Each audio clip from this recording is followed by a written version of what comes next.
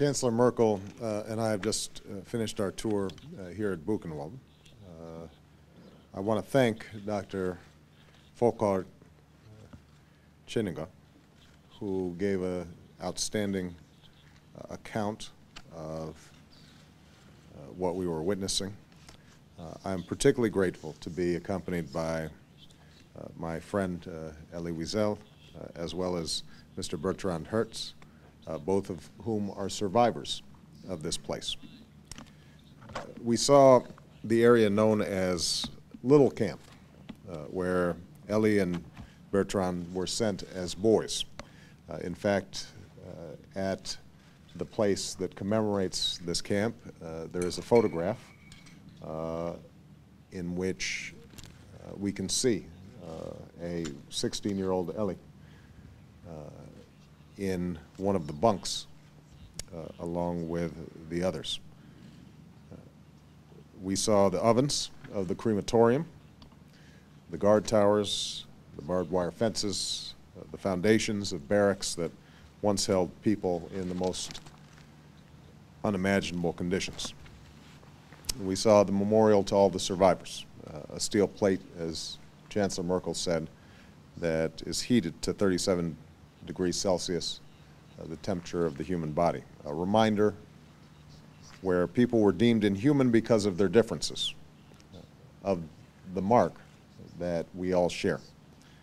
Now, these sites have not lost their horror with the passage of time. As we were walking up, Elie said, if these trees could talk, and there's a certain irony about the beauty of the landscape and the horror that took place here. More than half a century later, our grief and our outrage over what happened have not diminished. I will not forget what I have seen here today. I've known about this place since I was a boy, hearing stories about my great-uncle, who was a very young man serving in World War II. He was part of the 89th Infantry Division, the first Americans to reach a concentration camp. They liberated Ohrdruf, one of Buchenwald's subcamps.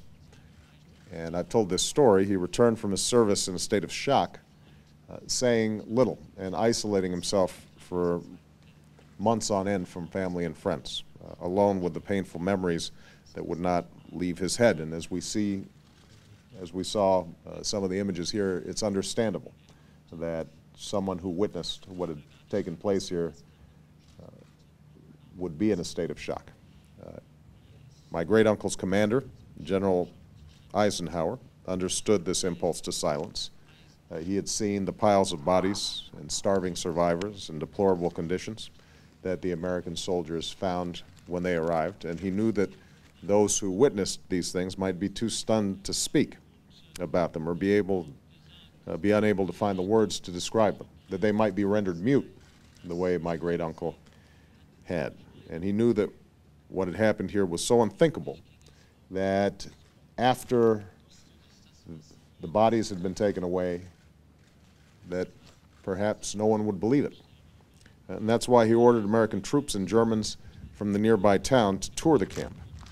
He invited congressmen and journalists to bear witness and ordered photographs and films to be made. And he insisted on viewing every corner of these camps so that, and I quote, he could be in a position to give firsthand evidence of these things if ever in the future there develops a tendency to charge these allegations merely to propaganda. We are here today because we know this work is not yet finished. To this day, there are those who insist that the Holocaust never happened, a denial of fact and truth that is baseless and ignorant and hateful. This place is the ultimate rebuke to such thoughts, a reminder of our duty to confront those who would tell lies about our history. Also to this day, there are those who perpetuate every form of intolerance, racism, anti-Semitism, homophobia, xenophobia, sexism, and more, hatred that degrades its victims and diminishes us all. In this century, we've seen genocide. We've seen mass graves and the ashes of villages burned to the ground, children used as soldiers, and rape used as a weapon of war. This place teaches us that we must be ever vigilant about the spread of evil in our own time, that we must reject the false comfort that others' suffering is not our problem, and commit ourselves to resisting those who would subjugate others to serve their own interests. But as we reflect today on the human capacity for evil and our shared obligation to defy it, we're also reminded of the human capacity for good. For amidst the countless acts of cruelty that took place here, we know that there were many acts of courage and kindness as well. The Jews who insisted on fasting on Yom Kippur, the camp cook who hid potatoes in the lining of his prison uniform and distributed them to his fellow inmates, risking his own life to help save theirs. The prisoners who organized a special effort to protect the children here, sheltering them from work and giving them extra food. They set up secret classrooms, some of the inmates, and taught history and math and urged the children to think about their future professions. And we were just hearing about the resistance that formed and the irony that the base for the resistance was in the latrine areas, because the guards found it so offensive that they wouldn't go there. And so out of the filth, that became a space in which small freedoms could thrive.